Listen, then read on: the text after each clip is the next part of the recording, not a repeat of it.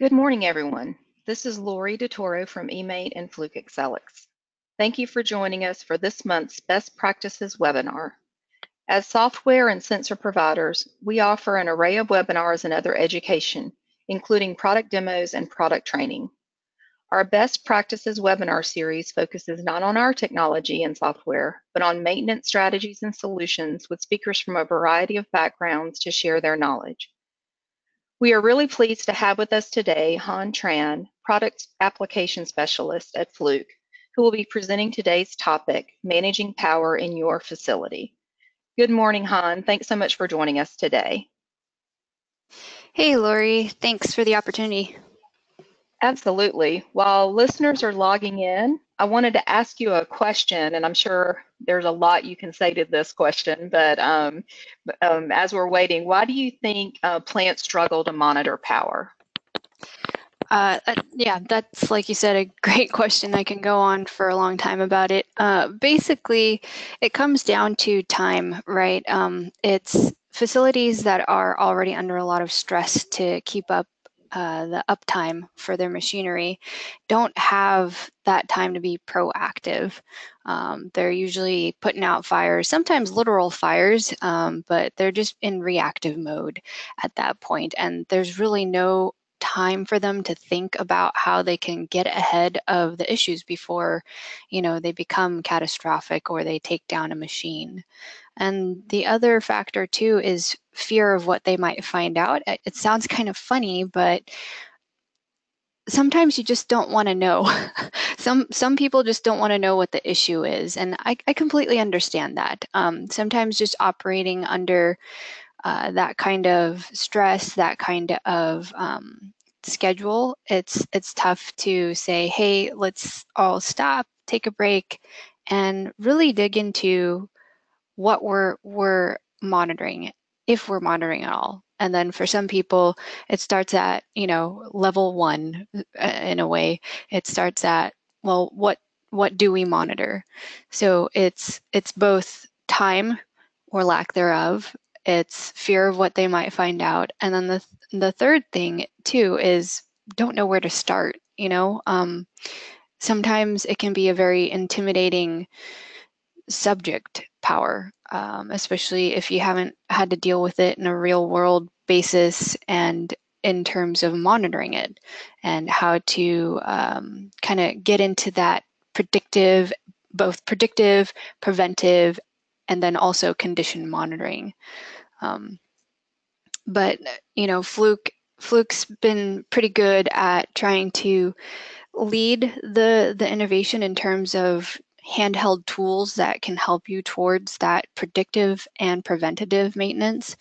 And they're definitely between XLX and everything that is happening with Fluke Cloud and all the handheld tools and the sensors, Fluke's kind of making headway. I haven't really seen any other company put everything together this way for maintenance and facilities for upkeep. And I come from I can talk more about my background later, but I come from a condition monitoring company before I came to work for Fluke. I was with Bentley, Nevada. So, Fluke's getting there. They're definitely, they're getting there with their cloud services. They're getting there with their sensors, being able to monitor voltage and current and now vibration and thermal.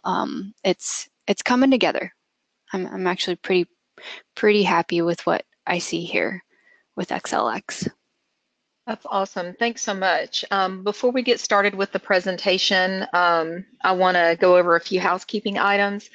Today's session is being recorded, so the phone lines are muted to minimize background noise. We will save time after the presentation for your questions, so you can use the questions feature on GoToWebinar to submit your questions and comments at any time during Han's presentation, and I'll read them to Han so she can respond during our Q&A period at the end of our webinar. If you'd like to receive a copy of today's presentation, please let us know during the survey that will appear at the end of our presentation today. The recorded webinar will also be available in eMaint University on the eMaint website. So again, please send us your questions as Han is presenting, and Han, we can go ahead and get started. Sure, great. Thanks, Lori. All right, so today we're going to review how to manage power in your facility. Why should you care about power quality and energy? What is energy? What is it versus power? What happens if you do nothing about power quality issues? Where should you take these power measurements? And then after all these measurements have been taken and all this monitoring has been done, what do you do with the data? So these are some of the basic types of power quality tasks carried out. Frontline troubleshooting is primarily carried out by the frontline technicians and most often in industry. Load studies are increasingly being used as part of the effort in energy audits, with the phrase, you can't manage what you can't measure being used. The load study is used as a benchmark to understand what is being used now and compare to a later study when saving steps have been implemented. The requirement for load studies is also detailed in National Electric Code. The purpose of it is to provide more information about loading of circuits compared to additional loads for connection to circuits. So basically, if you want to add a load to your facility, we would recommend doing a load study. And energy and power go hand in hand. I know that first section that I just covered, or the first few sentences I just said, is very energy focused. The thing about going and doing power studies is that if you want to truly maintain your facility, it takes energy logging as well as going and troubleshooting power quality issues and getting ahead of that. So the two are very much interlinked. If you do just the one, you only have one leg of your stool to stand on. The third leg would be other things like thermal and vibration analysis, for example. So you'd use these long-term recordings to either find intermittent problems that occur, or when loads are particularly sensitive and it's important to have data available immediately should a problem occur. Examples of this type of environment would be in semiconductor plants or data centers. And quality of service to customers is becoming increasingly important to users with sensitive loads, and these users expect the utility to have power quality at an acceptable level about 24/7. So by either monitoring continuously or carrying out regular power quality benchmarks, the overall system power health can be compared over time and potential problems identified before they disrupt operations.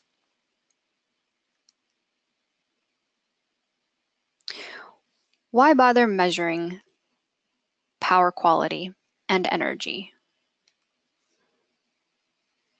So energy is watching things like your energy usage, your utility bill. In addition to that, you'd want to measure any kind of power quality issues before they happen. So this picture is kind of not, it's, during the event. You want to get ahead of any issues like overheating motor. And the reason why, the bottom line why, is really it's to save you from going down, from your machine from going down, and then it saves you money. The more uptime you have, the more money you have, obviously. So many companies monitor the cost of oil and gas, but the smarter companies are the ones that also pay attention to the quality of their power and their energy bill. And measuring energy is the key to putting yourself in control of the utility bill and your facility. And by measuring and looking at historical energy usage through the age of the facility, you can start to get a rhythm for the plant and understand where you can make improvements to your energy usage. And then measuring power and understanding the quality of your power is the key to ensuring that your plant runs less of a chance of being the victim of an unplanned outage. So understanding both energy usage and power quality is that 1-2 punch needed for maintaining a facility. Without these measurements, you would be flying blind and you'd constantly being reactive and putting out fires. So it pays to be energy efficient and to understand the power quality of your facility and the machines within your facility. Now, all too often, energy and power are used interchangeably, and this isn't quite accurate. What is the difference between energy and power? We know that 1 watt of electrical power maintained for 1,000 hours equals 1 kilowatt hour of energy. Or 1,000 watts maintained for 1 hour is 1 kilowatt of energy. It's kind of interesting if you do the math. But basically, when we talk about power, it's the rate at which work is done. So 1 kilowatt hour per 1,000 hours is 1 watt.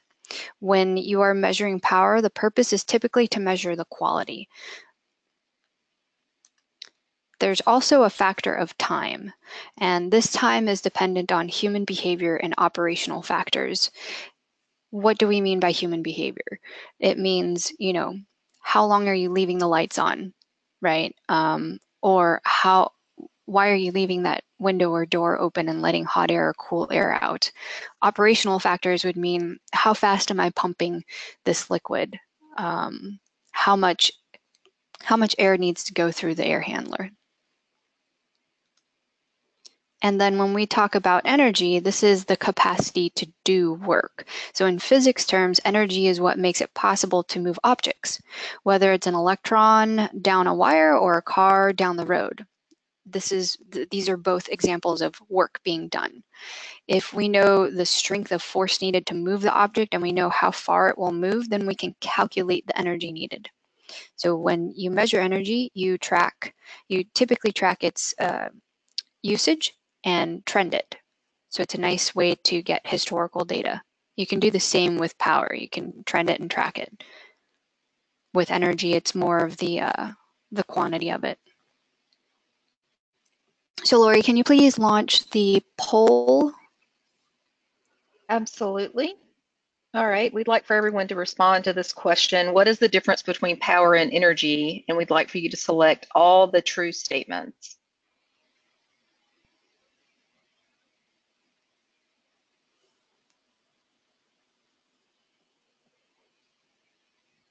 And we will give everybody a good amount of time. The options are energy equals the amount of work done and power equals the rate work is done. Energy has units of watts per hour and power has units of watts. With great power comes great responsibility. Money is saved by addressing power quality issues.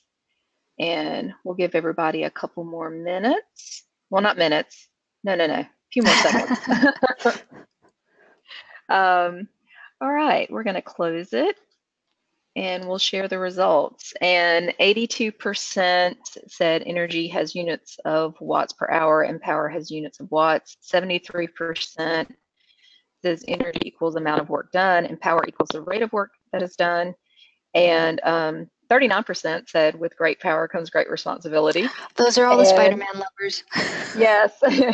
And 76% said money is saved by addressing power issues. So yeah, that gives us our answers for those, and we're ready for you to move on with the presentation. Cool. Everyone's not falling asleep yet. Yeah. So the analogy we like to use in our power world, which some of you, if you're involved in power, might have heard before, and it's been given in many different ways, is called the beer analogy. Basically, if you have a nice cold mug of beer, and let's say the bartender pours you a beer, and you have roughly this amount of foam, I think that's okay. But if you have more foam, I don't know if you can see, okay, my arrow. Let's say your foam takes up, 3/4 of your mug. Well, guess what? You just paid, however much beer is over on the East Coast or wherever you are from, you just paid for a mug of beer. I doubt you're going to be really happy to be drinking a majority of foam. So if you think of the foam as a wasted power, that's the energy that is being produced by a machine, like say a motor, but isn't actually providing any work. No work is being done. And that work should be going into rotating, right, the shaft of the motor. So the useful power, which is the actual liquid of the beer, is the energy that is creating that rotation in your motor. It is the part that you want. It's the beer that you want to drink. The wasted power, it can be in forms of heat, so heat that's being produced or vibration that is being produced. And then your total amount including the foam all the way to the bottom of the mug, that is your demand power. And that is power that's being delivered by the utility. And you can see here that each of them have different names. So your wasted power is reactive power, which has units of kilovolt amp reactive. Your useful power has the name real power, which is in kilowatts. So we just covered that, right? Wattage is power. And then demand power is your apparent power, which is kilovolt amps. It's just a nice way to remember, there's always wasted power, just like there's always foam in beer, no matter how well you pour. So we mentioned quantity and quality briefly in some of the previous slides. And quantity typically has units associated with it, like volts, amps, kilowatts, right there, kVA, kVAR, power factor. And some of the actions that would be associated with quantified data are performing load studies to figure out if it's possible to add more machines to your facility. Another action is to trend the energy usage and get an understanding of the plant rhythm or heartbeat. Understanding how and why your facility is using energy at certain times of the day allows you to take control of that energy bill. When doing this, you may look for improvements in overall energy profile, and that's the pattern or the rhythm mentioned earlier. Quality is not usually associated with units, but with characteristics like harmonics, dips and swells, transients, flicker, and balance. The actions you would normally take there are, when you're trying to troubleshoot. So you measure power in terms of quality to detect any kind of reoccurring issue like nuisance tripping breakers. You would also perform in-depth analysis and find intermittent disturbances. The purpose of taking these actions are to reduce utility penalties or just avoid them completely. And we'll review some examples of surcharges later. Other reasons for taking power quality measures is to prolong the life of your equipment and reduce your facility's downtime. Actually, we'll cover a little bit of the surcharge or the utility bill here. So the power factor that you see here in the quantity section, utilities will charge you if you have poor power factor, and that's usually based on where you are located, not just regionally within the US, but even in the world. They have different fees for having poor power factor. What power factor really is it's just a way of saying this is the quality of your facility's power. And if you have poor power factor, that means you're putting poor power back onto the utility grid, and the utility is going to charge you for that, not just for the amount of time that you put that poor power factor back onto the grid, but for your entire billing period. So if you only had poor power factor for, let's say, a day, you will be charged for your entire billing period, which could be a month, 3-month span, depending on what your contract is like. With the proliferation of computers, LED lighting, and variable frequency drives or speed drives and other sensitive devices, power quality issues are becoming increasingly prevalent. You'd think they would be going away because of the engineering doing a better job of building better equipment. To that extent, yes, some of it is. But for an example, there was a hospital that we stopped by recently. They had switched over to LED lighting for energy efficiency because LED lighting is more energy efficient than compared to their fluorescent bulbs, for example. I don't actually know what they were using. But they also caused a lot of harmonic issues in their power, and they had some power quality issues. So they had to deploy some power quality handheld units to figure out what the issue was. And power monitoring is an important process in identifying current and potential power quality issues and addressing them before they get out of hand. Good power monitoring equipment can provide reliable information about the power quality, the demand, and the flow. So it shouldn't just be a tool that tells you, hey, this is your power. It should also be able to tell you other things like this is what your harmonics looks like, right? You don't want to buy like a huge Swiss Army knife tool, but you do want to get, maybe a 2-in-1 or a 3-in-1 tool to make get the most bang out of your buck. So there are many consequences of not addressing power quality issues. Power failures such as nuisance circuit breaker trips or fuses blowing. LED indicators on drives have also been known to blow. Flickering lights, overheating of machines, transformers, motors, etc., leading to a reduced useful life for those machines. And nuisance tripping of variable frequency drives or adjustable speed drives, breakdowns or malfunctions of machines, electronic communication interference, and computers glitching. That's one that's not very obvious, but can be linked to power quality issues. You can also damage sensitive equipment such as computers or some of the machinery that's more sensitive, like product line control systems. A common cause of energy waste is human and operational inefficiency, excuse me. This includes leaving the lights on when there's no one in the room, or running the AC or heat too much, or machines that are running while no product is being made. And the types of measurements to take in these cases are energy studies and looking at the energy consumption for every calendar hour or day or week or month. An example solution is to install sensors for lights so that they turn off when there's no motion. So they're basically detecting any kind of occupancy. Or another example is ramping back the AC or heat to a comfortable setting and figuring out when to slow down or shut down the machines that are not producing product. Like when people go on breaks, let's turn off the machines if possible, or at least slow them down.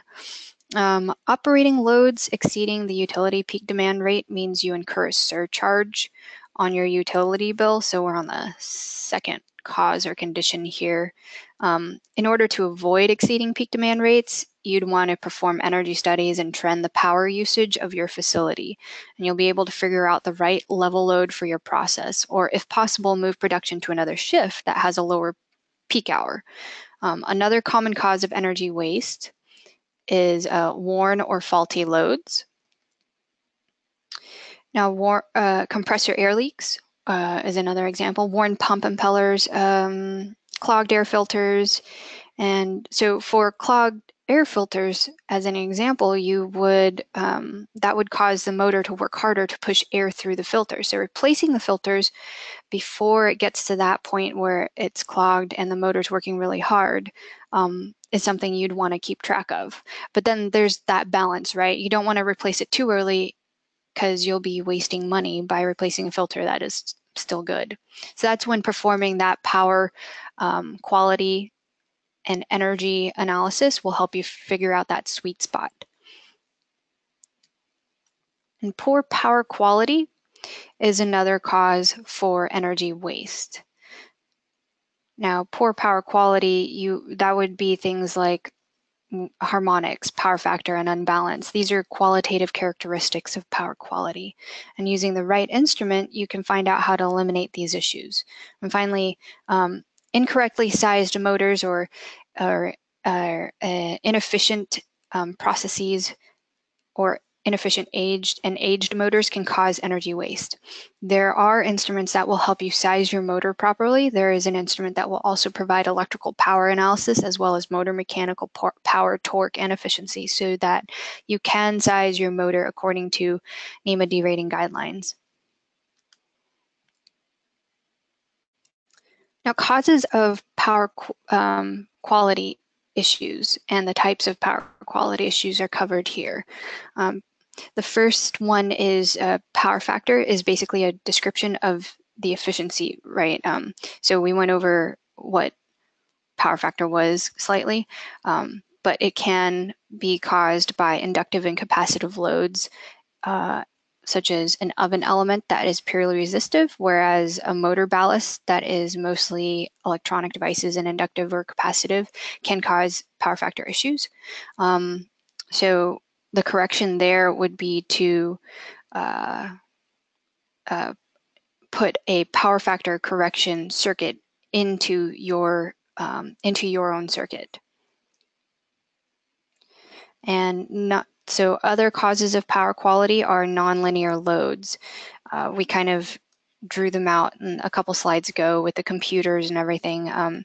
So these are operating loads whose demands for energy rapidly changes, or they have sub-cycle fast changes, or they just have a different current signature, a different load signature that doesn't look like a nice, three-phase power demand or load. The way to correct harmonic issues is to apply static or dynamic filters to your circuit. And the way that you would figure out which static or dynamic filter to use is to actually measure the harmonics and then match whatever harmonic signature there is with the filter that you're applying. So if you were hiring outsourcing an engineering team to look at this, then they would be looking at the circuitry itself, the harmonics, and making sure the filter cancels out that harmonics. Other causes, loads that are improperly distributed across each phase. That equates to unbalance. This is especially common, and this is electrical imbalance. This is especially common from motors, but it can be common within a facility as well. So say, for example, you have a bunch of test benches in your laboratory that are hooked up to one phase. They'll cause more current draw in that one phase, and that unbalance can cause power quality issues, and you could have intermittent tripping of your test benches. Another cause or condition of power quality issues is high energy loads turning on or off, which causes variation in voltage. So things like dips and swells would be measured here. So your voltage and your current, how much are they dipping in voltage, which is lowering in voltage, versus swelling, which is going beyond the nominal voltage. The solution here is to check your circuit load capacity, and if you can, and if it's applicable, resize it, and then also adjust transformer tapping in certain situations. And lastly, there are transients that can cause poor power quality. So an example of a transient that's fairly common is lightning. Now that's categorized as a fast transient. There are different types of transients, and Fluke tools typically detect most transients. So there's fast transients like lightning strikes, and then there's oscillatory transients, which are like the switches arcing, that the switch contacts arcing, that may cause that kind of oscillatory transient. So solution to that is replacing the switches, and then for things like lightning strikes, adding transient suppression devices. Lori, this is another poll. Do you mind launching it? Absolutely. Let's go ahead and start. What are examples of power quality? Harmonics, dips and swells, transients, and voltage. Harmonics, power quality measurements, sorry. Harmonics, inverse reaction current, and universal retraction. And current, parsec, dips and swells, transients, and unbalance. And we're just going to give everybody about 30 seconds to answer, and then we'll close the poll. So we're going to go a couple more seconds.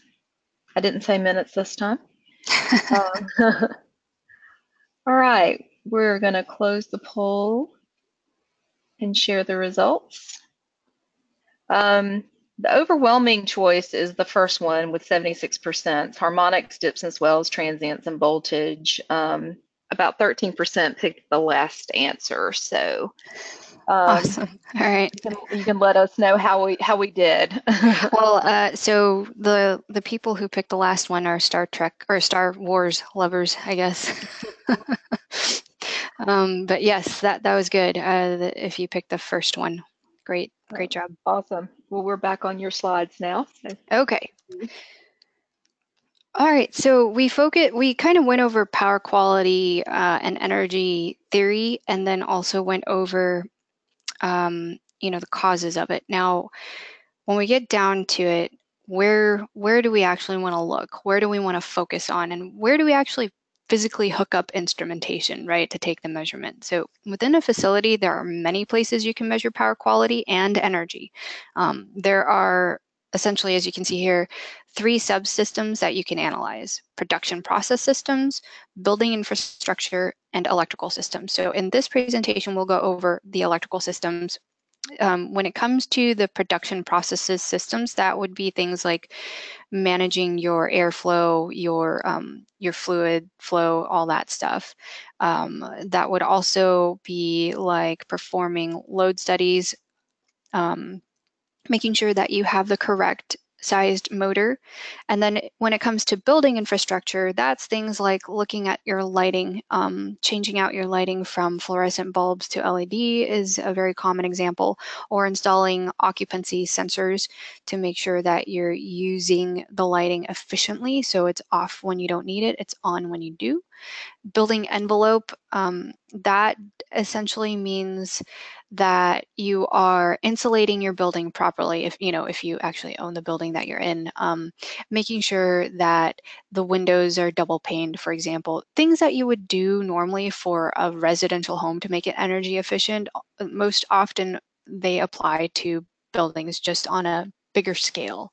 And then HVAC, making sure that the filter, right, the air filter is being replaced when it needs to, not too early, not too soon, making sure that you're using heating and cooling properly, not blasting AC when it's, negative 20 degrees out, or, turning the heat on too much, even in the cold, there's a good level for human comfort.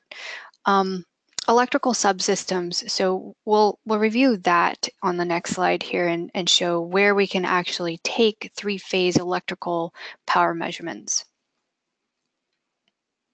It's a lot to look at, but let's start with the main service entrance and scenario 1. So let's say we don't know what the problem is, but we want to measure power just in case that is a problem. So if you don't know what the problem is, you would start out typically upstream at the main service entrance. That's your best practice. And you move downstream towards what you think the problem or the issue is. The reason you want to do that is you want to get an overall reading of what your energy and your power is acting like for your building, for the entire building. And then you would move downstream towards what you think the problem is. So say the next place you measure is at this load bank, and this load bank goes off to motor 1, for example. So that, let's say you troubleshoot that way, you got all the way to the disconnect of motor 1 and figured out that's not what's causing the issue. So let's go back here and start going down a different circuit branch, right? You'd go all the way until you find the issue. And the issue, if you don't know what the problem is, you'd want to get a tool that sets you up for success, right? You want to get a tool that is not difficult to use. And so a lot of what Fluke tries to do is they try to come up with these dashboards. And I think we're doing a great job of it, coming up with these dashboards that help you identify all the power quality issues. So this dashboard will display everything that we just talked about. It will it'll give you automatic settings for what is good power versus what is, getting to be bad power, and then what is, oh, you should definitely address this power issue. And it'll color code it. So let's say green is going to be, okay, your system's okay here. So let's say you're measuring here at the 480 volt panel, and everything's green there. You move down the line to a sub panel. Aha! Everything is in the red there. So red is our signal for, you have a power quality issue, you should go address it. So if you don't know what you're doing, you would start out on this power quality health monitor or power quality health dashboard, and that'll summarize everything for you and it'll narrow it down. So let's say, for example, you measure here and everything's okay, but you measure here and you now spot there's a harmonics issue. Now you know where it's happening.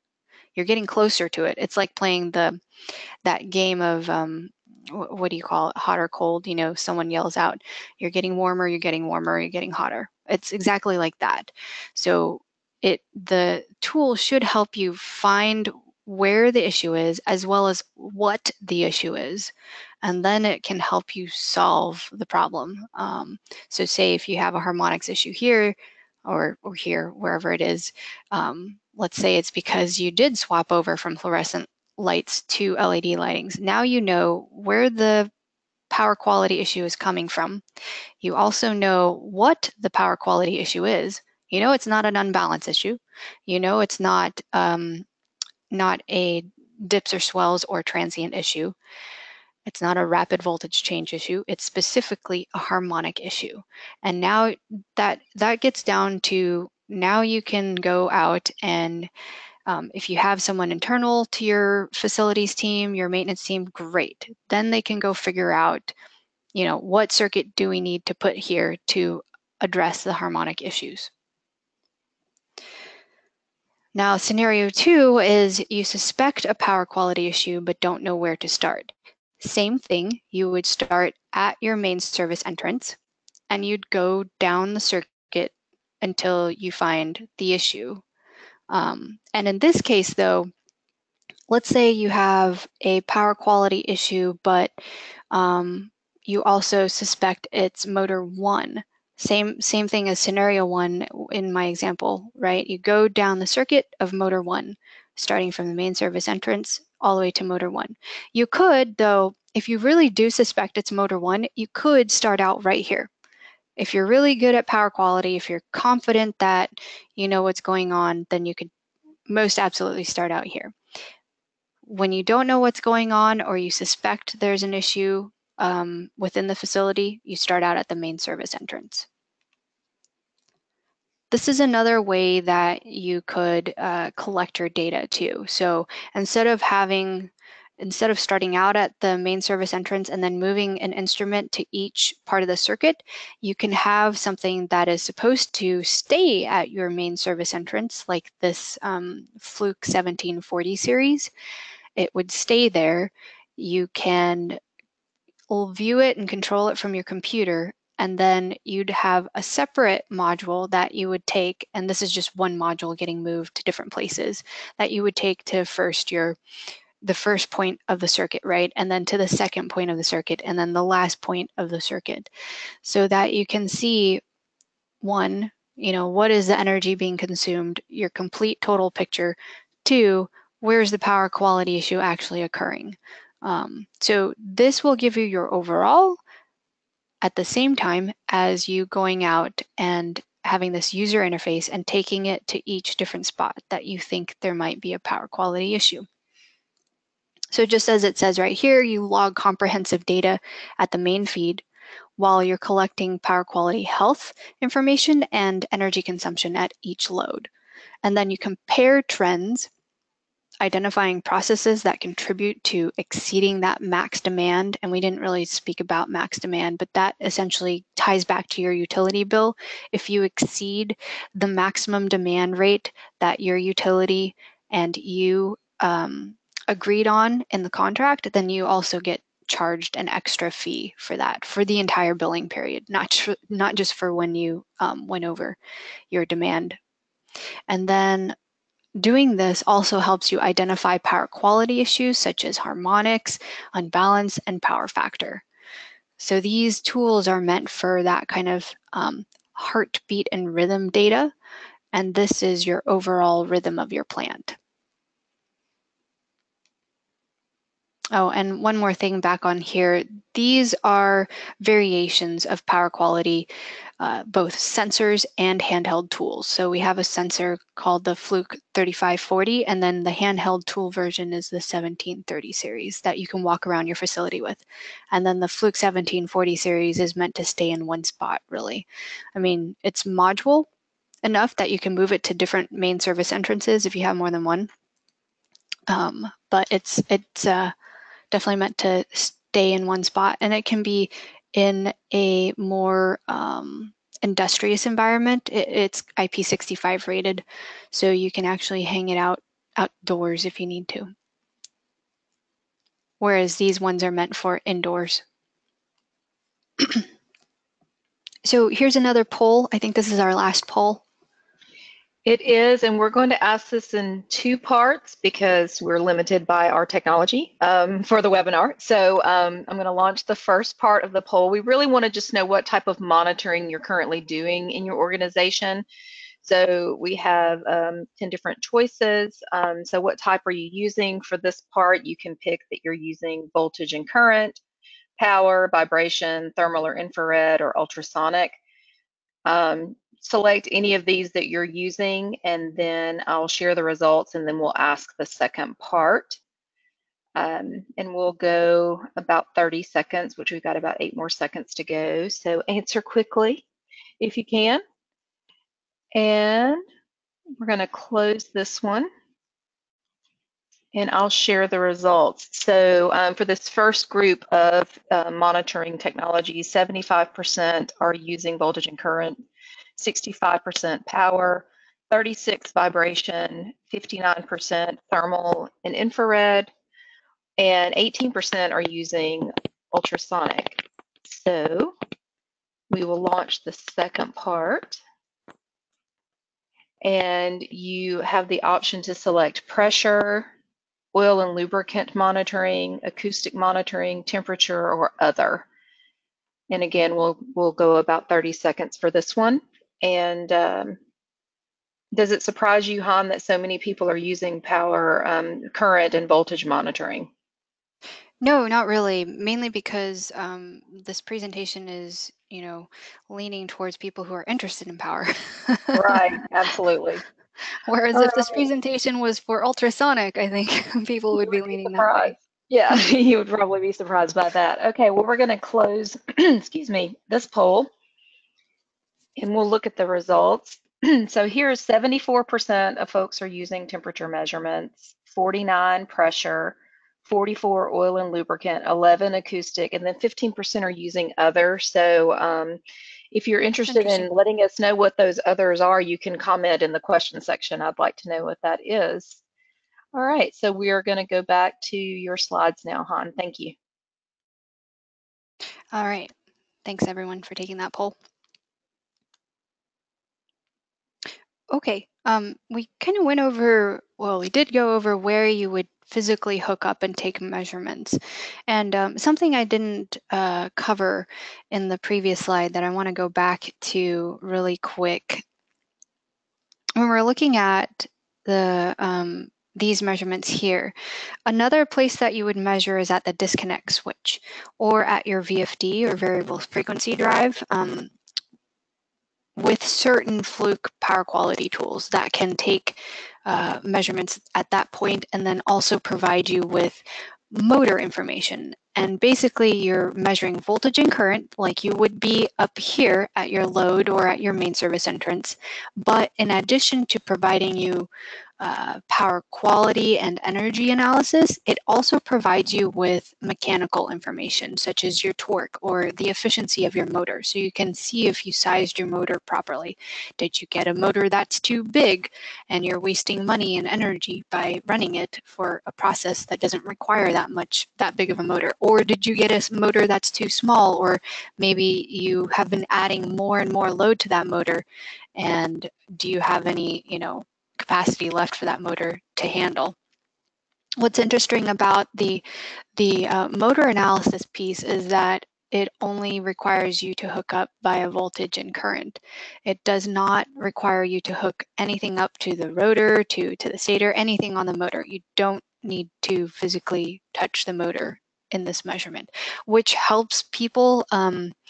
There are examples of people using this because they don't have time to take the motor apart, apply, for example, torque sensors, right? If you want to actually know what your torque is outputting. And they would use the efficiency measurements to make a case for saying, hey, we should get a more energy efficient motor, for example. So it's definitely a nice tool. And we were saying before, you want to get kind of a nice Swiss Army knife of tools and not just get one tool that does one thing, although you can get one tool that does one thing very well. these Fluke tools does multiple things very well. Here we'll go over, we're switching gears here. We're going to go over a few of the software attributes of Fluke and kind of show you what data you can look at. So we'll first hit up this power quality health dashboard or summary or monitor, whatever you'd like to call it. This is the screen that I was talking about before that says green if you're good, red if you're bad, yellow if something's going on, but not quite enough to react to it yet. So here you have 5 different sections. This column keeps track of your frequency. These columns here are your 3 phases for your voltage variations, and these 3 sets of columns here are for your harmonics and your voltage variations. This keeps track of unbalance, and this tallies up the number of events that occurs. Events are things like dips and swells, rapid voltage changes, for example. This dashed line up here tells you your limit, and your limit is set by what you choose here in this drop down in your limit setting. Right now we have it set to EN 5160, and EN 5160 is a standard for how people should take power quality measurements. The other option you could choose is IEEE 519.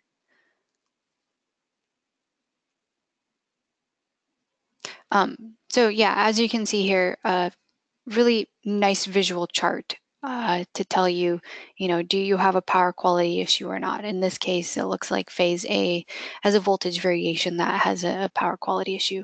And there have been 17 events that you can drill down into. So it counts up the events, and you can also look at waveforms. So various Fluke tools have different levels of this dashboard. There's another one that's a bit more comprehensive. It will take into account your main signaling and some other attributes like flicker that you might be interested in seeing. This is a view that will help you understand your plant rhythm, but this is more of a drilled down version of the plant rhythm.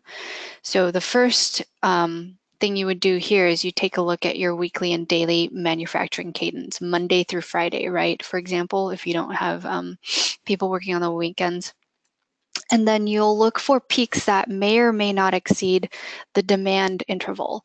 So you could physically draw a line here in Excel if you exported this to, for example, a CSV file, and you could see if you have went over any kind of peak demand rate. And this is a good way to get a view of your daily cadence of your energy consumption, but it also allows you to plot out your energy savings and make sure that you have a good line of sight to where your energy consumption is going. So you'd plot this out over time and then figure out if it fits your overall plant profile. And what we mean by plant profile, so if you go to the next view, is the plant rhythm and calendar view. So this is giving you Monday, Tuesday, Wednesday, your entire week, including the weekends, to understand and get a nice at-a-glance view of what your power is and your energy usage is. Actually, this is energy, not your power. So yeah, you can select power if you want down here. But this right now is currently on your energy usage view. And you can see here in this example on Saturday, when we know this facility doesn't have anything running and there's really no one in the building besides maybe a security guard, I don't know. You shouldn't be using this much energy on a Saturday. And so it's a nice way to go through and be like, okay, Monday makes sense. Tuesday, yeah, we really, kick up a lot of machinery there. It's a little bit high on the energy usage, but we expect it. Wednesday's normal, Thursday's normal, Friday's normal. Oh, wait, what's going on with Saturday? It's a nice view. And maybe they left the heat going in the building, who knows, or the AC building or AC in the building was blasting. Now, when you dig into the events, this is what it looks like. So you go into the events list and it'll list out the type. So it'll say dip or swell or voltage variation or some other event.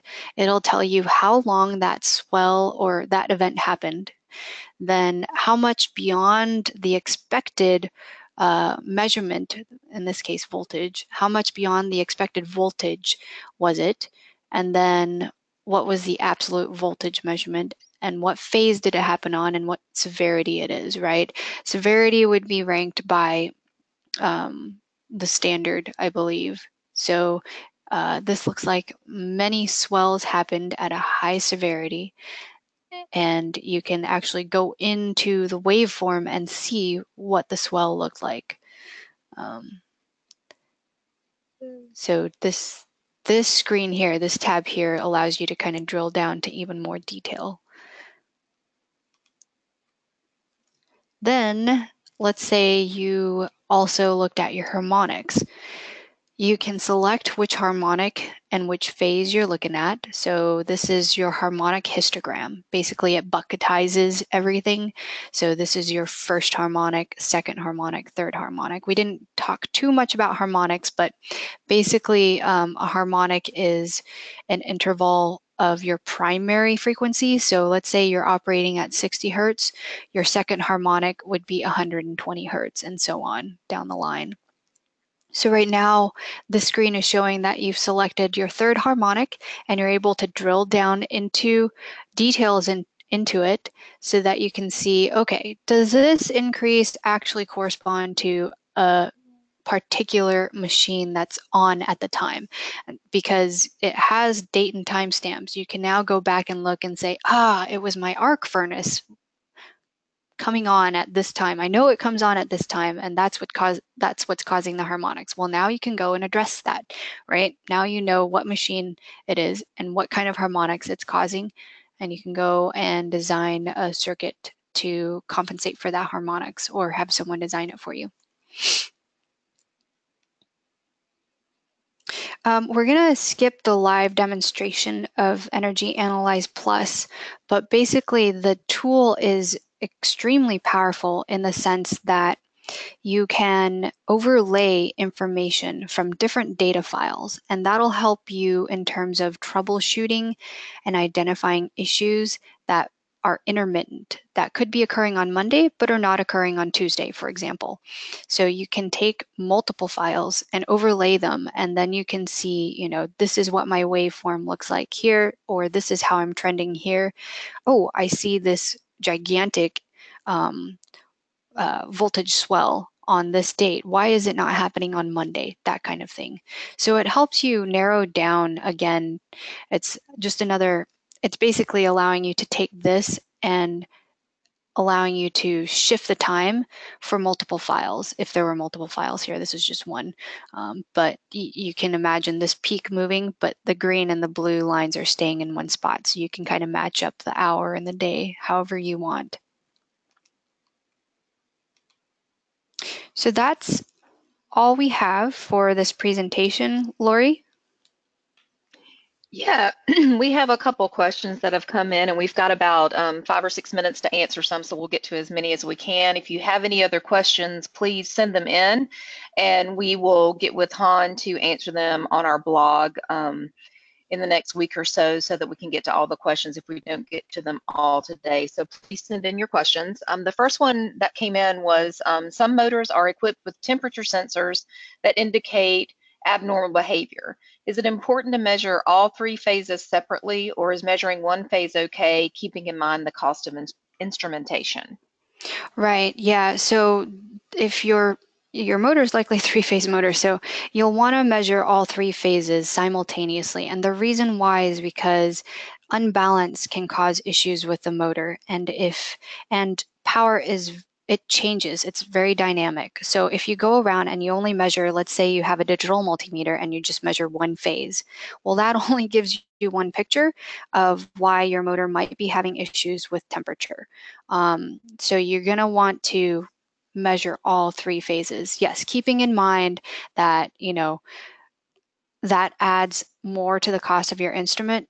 Think about how much that motor costs and how critical it is to your facility, and the cost benefit might outweigh there. So it might be worth investing in a 3-phase motor analyzer, or one of the Fluke tools that provides you with 3-phase measurements, simultaneous 3-phase measurements.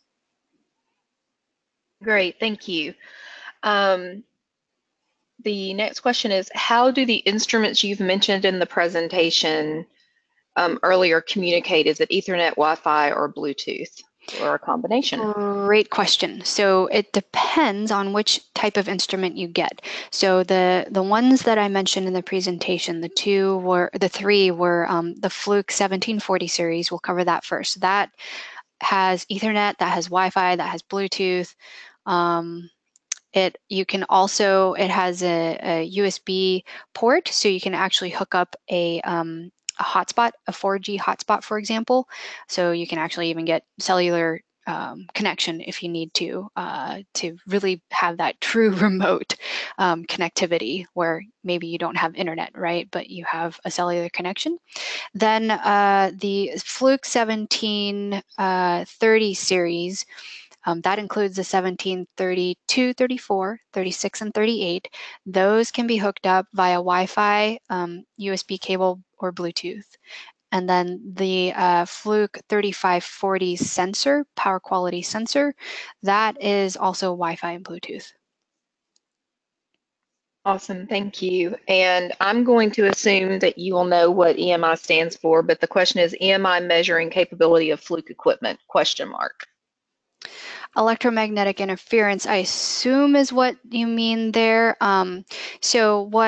It depends on what kind of EMI detection you want, and really we don't dabble in that too much. But having said that, there's a specific model, the Fluke 438 Series 2, which has motor analysis to it.